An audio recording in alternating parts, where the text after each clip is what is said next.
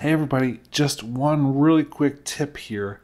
What we're going to do is look at our library and we're going to look at this feature called Enable Patch Merging. It's pretty awesome. What it does is isolate the different parts of the patch from the library that we're going to pull out onto our channel strip.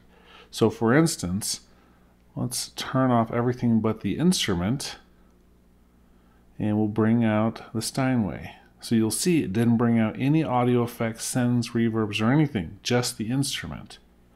It's kind of cool for certain things, especially if, for instance, we have reverbs already all set up on our channels.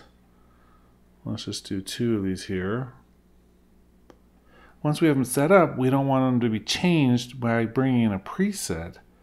So let's turn on everything except for the sends and just bring in something else. You'll see it brings in the instrument, the audio effects, but it leaves our reverbs exactly where they were. So let me show you what they would have looked like. EDM bass, doesn't matter which one. See, there's different sends there.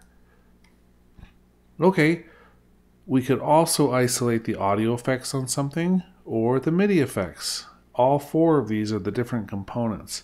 And this is just a really awesome way to be able to manage the patches in our library and how they affect what gets brought out onto the actual channel strips. Okay, really simple. That's it. Just wanted to share that with you. Hope you're having a good weekend, and I will see you soon.